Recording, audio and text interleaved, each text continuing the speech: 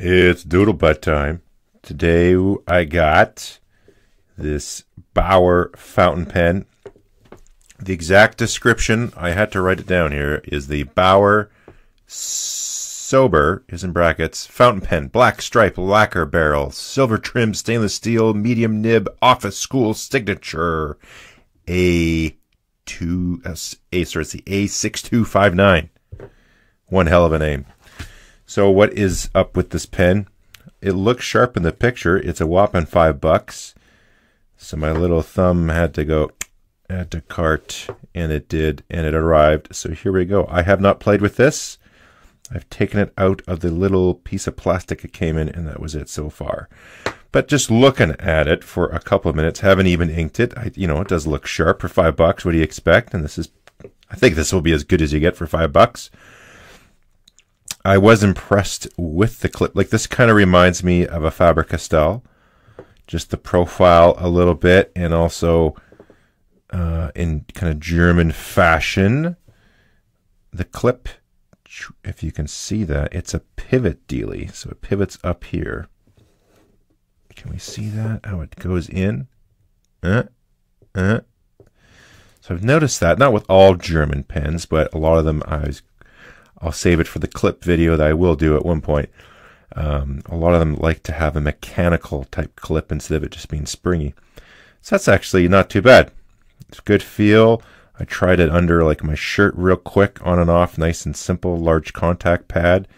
It's got the lip goes up enough so it's easy to get under stuff, and snaps down decent. Okay, that's the clip. It's sort of squarish, but rounded edges too. If the camera can pick it up, you see what I mean? So decent little profile on it. Again, it's lacquer with stripes. It's all painted. It's not there's metal on the pen, but that's not like metal stripes or nothing. Pop cap, how they do it. Okay, we can just see it there. So let me use this as the pointer, the nib. There's these 3 little ridges, kind of like little scallops around it. So that catches onto the very front of the section, and it gives you a pop like that. So it could be, a firm one where a little bit of ink will splash out the nib if you do that a bunch. So don't be surprised if you see some ink in there. That's the whole clip mechanism is held together by that screw. But again, $5. What do you expect? Not too bad. Postability. It posts, but pretty loose. Give it a good shake there, she's going to fall off. So as far as length, my big mitts, it's a bit short. I'd like to post it. So it's not too bad.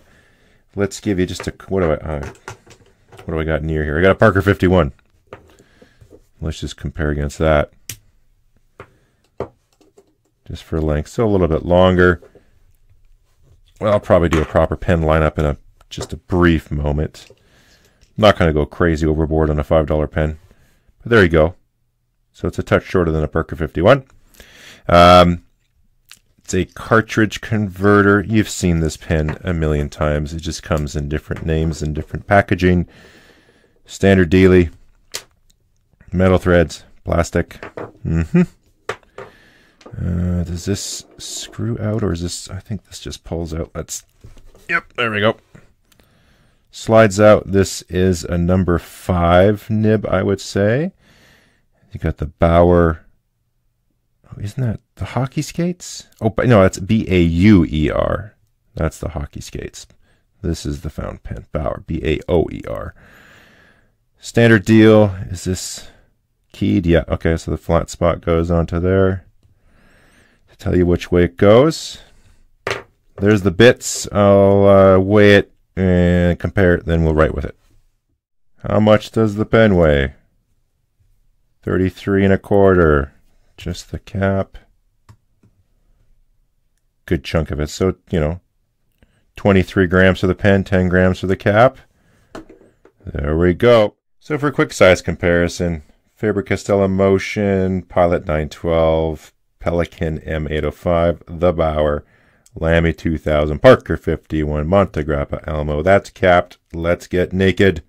There we go. The caps came off. So now we got a little comparison, you know, a little shorter than the Lamy 2000. Shorter still than the Faber. This is stout, short, stubby dude. But you can see it's the shortest of the bunch other than this little dude. All right, full of ink. We got Majestic Blue by Diamine. Let's see how she does. So here we are. This is the, well, let's zoom you in. Let's see how bad my writing is. Here we go. This is the Baoer. Ooh, that's juicy. Baoer something, something, something long fountain pen. I'll put a link in the description. I got it from AliExpress with a number 5 steel medium nib.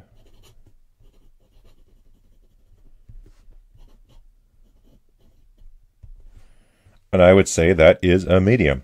Pretty accurate assessment. Let's curious on this. This has got some whoosh. Yes. You know, this is pretty smooth. Now, I looked at it under the loupe and the right tine was just a touch low. And so I just had to just do a minor tweak on it. Let's see, reverse.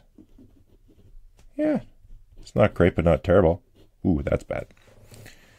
And oh, let's do another Canadian language lesson. The word of today. Let's oh, okay, let's do this one. Ginch, or also gaunch. The plural is gaunchies. These all mean underwear. Use it in a sentence, Doodlebud. So I would say maybe you're 16, it's summer break, you're out of school, it's 11:30 a.m. on a Saturday, and you're in your room. Dad comes in. Hey, when are you mowing the lawn? You can't just sit around in your ginch all day playing video games. Or gaunch or gaunchies, sub it in, whatever the situation warrants. But for $5, pretty good, I would say. You know, the only thing is the posting on the back isn't fantastic. If you jam it on there, it'll hold a little bit, but it's still pretty wiggly and falls off. But other than that, I mean, what more can you expect for $5 if you want a cheap, sharp-looking, juicy steel medium nib? Ain't nothing wrong with that. Oh, let's see. Let's do a lot of cappies. Ink. I'm trying to see here. I don't see any yet. Maybe over time. Okay. So maybe it doesn't even splash that much when you cap it. So $5 buccarinos. You can't really go wrong. Link in the description. Catch you next time. Use this week. That's your homework, people.